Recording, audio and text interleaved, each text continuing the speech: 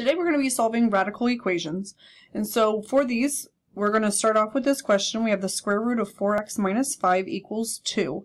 And so our entire goal for this is obviously to figure out what x equals. So to get started, we got to get rid of this radical to be able to get x by itself.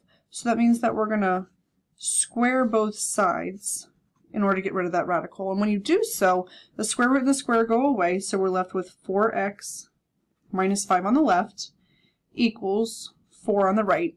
And now we just have an algebra 1 equation to solve. So we're going to add 5 and get that 4x equals 9. And then we're going to divide by 4 on both sides and get x equals 9/4. So we're going to leave our answer as a fraction. And so with this then we're going to check our answers by taking it and plugging it back into the original equation. So if we do that, we have the square root of 4 times 9/4 minus 5, and we want to see, is that equal to 2? So 4 times 9/4 means that we're going to have 9 minus 5, still under the square root. 9 minus 5 is 4, and the square root of 4 is 2. So since that's equal, we know it works, and there's our answer.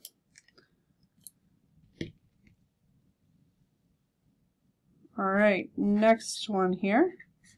If we have negative 10 plus the square root of 2x plus 1 equals negative 5. So with this question, we have something else on this side with the radical. So we want to make sure to isolate the radical.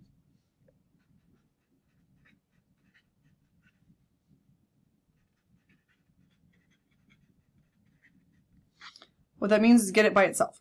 So to do that, we're going to add 10 to both sides, which gives us the square root of 2x plus 1 equals a positive 5. And then this looks almost exactly the same as the previous question, where now to get rid of the square root, we're going to square both sides. That would give us 2x plus 1 equals 25. Solving for x, we would subtract 1. And then divide by 2.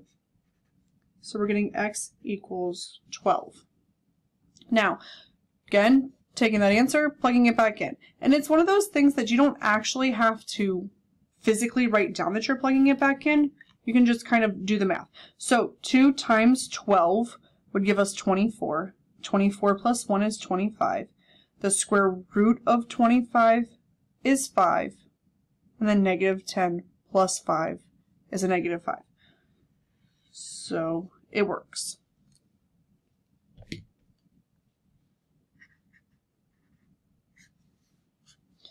Alright, if we look at another one here, we have the square root of 4 minus 2x plus 4 equals 5. And this is where if you feel like you understand this stuff, you could pause the video, try it on your own, and then jump through the video to make sure you actually got it correct. So again, we got to get the square root by itself, or whatever the radical is. It doesn't necessarily have to be a square root. So then we would have the square root of 4 minus 2x equals a positive 1. Square both sides. And 4 minus 2x would equal 1. We're going to subtract 3 from both sides. Subtract 4 from both sides. Goodness gracious. Subtract 4 from both sides and get negative 3. We're going to divide by negative 2 on both sides, and x would equal a positive 3/2. So we're going to check this. And it could be the case that with fractions you want to actually show work to check it. That's kind of up to you. But negative 2 times 3/2 would give us negative 3. 4 minus 3 is 1. The square root of 1 is 1. 1 plus 4 gives us 5. So there's our answer. Okay. Now, if this was a cube root, you're still going to isolate it. You're going to get the cube root by itself. Then you're going to have to cube both sides in order to get rid of that. Okay, so let's take a look at building in some of our rational exponent pieces. So if we have 2 times the quantity x minus 2 to the 2/3 power is equal to 50. We're going to solve this. So this is 2 times. So we can't distribute this in, because remember, this is just a radical. So we can't distribute it in, we need to divide both sides by that 2. That's going to leave us with x minus 2 to the 2/3 power equals 25. Now, when we're looking at our rational exponent of 2/3, the way to get rid of that, well, the way to get rid of the cube root would be to cube both sides. The way to get rid of squaring both sides is to take the square root. So what we're going to do here is multiply, or take both sides to the reciprocal power. So here, if we take 2/3 times 3/2, that's going to just give us 1, and those things are going to go away, and we're left with just x minus 2. On the right hand side, we still have 25 to the 3/2 power. Well, what does that mean? That means we're taking the square root of 25, and then we're taking that to the 3rd power. Root goes on the bottom, exponent goes on the top. So let's look at this off to the side here. If we take the square root of 25 to the 3rd power, the square root of 25 could be positive or negative 5.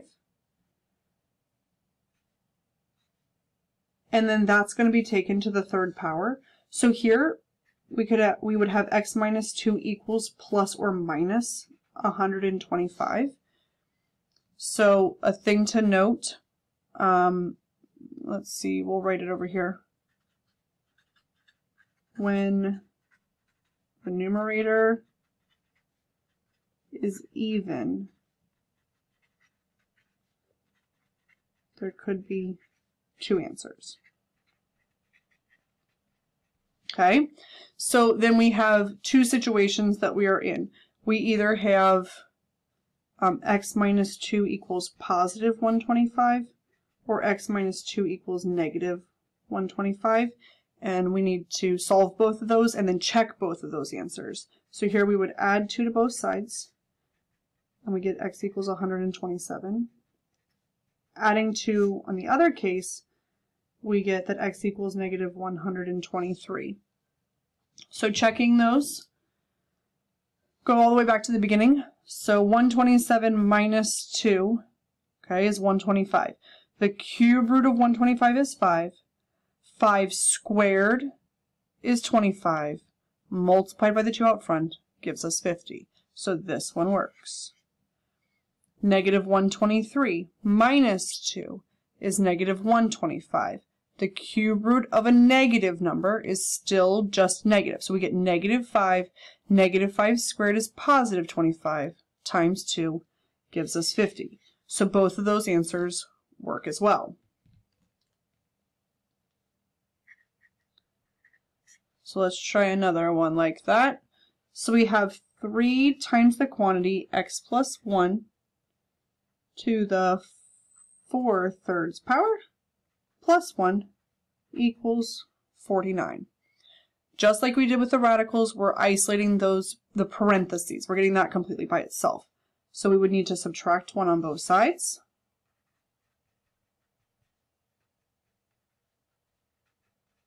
The parentheses still not by itself, so we need to divide by that 3. So we have x plus 1 to the 4/3 power equals 16.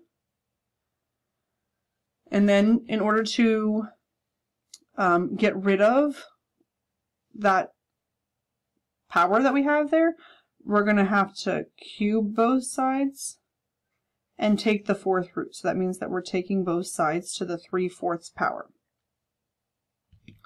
4/3 times 3/4 means that goes away. So we are left with x plus 1. And then we have the 4th root of 16 to the 3rd power. So again, if you have the 4th root of 16, to the third power, the fourth root of 16 could be a positive or a negative 2. So that means that we're going to have x plus 1 equals plus or minus 8 when we take that positive or negative 2 to the third power. So we're in two different situations. So here we would subtract 1 from both sides, and we get x equals 7, or subtract 1 from both sides and get x equals 9, negative 9. And so when we check those, go all the way back to the beginning. So 7 plus 1 is 8. The cube root of 8 is 2.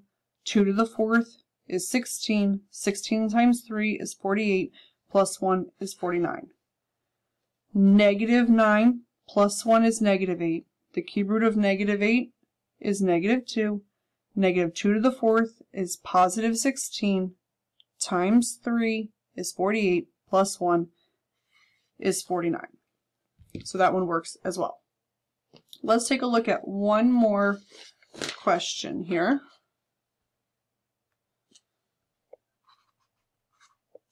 So if we have 3 times the quantity x plus 1 to the 3/5 power equals 24.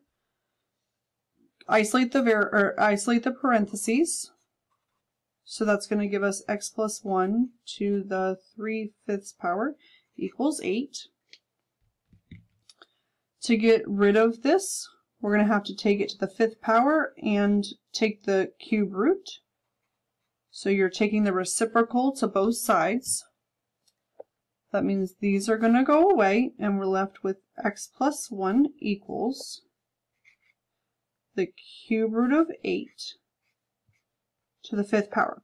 So if we're looking at this, the cube root of 8 to the 5th power, cube root of 8 is just a positive 2. Okay, so we don't need the plus or minus with this. So then we're just taking 2 to the 5th power. So we have x plus 1 equals 32. Subtract 1 from both sides. X equals 31. And then we're going to check that. So 31 plus 1 is 32. The 5th root of 32 is 2. 2 to the third is 8. And 8 times 3 gives us 24. So with these questions, that's our answer. But with these questions, you're going to make sure that you're either isolating the radical, getting the radical by itself, and then squaring both sides or cubing both sides in order to do that. If you have a parentheses, you're going to isolate that parentheses, and then you're going to work on taking the reciprocal or taking both sides to the reciprocal power and making sure to check your answers. If the numerator started as an even number, that means that your denominator of your reciprocal is going to produce 2 answers, and you have to make sure to do plus or minus. And that's it.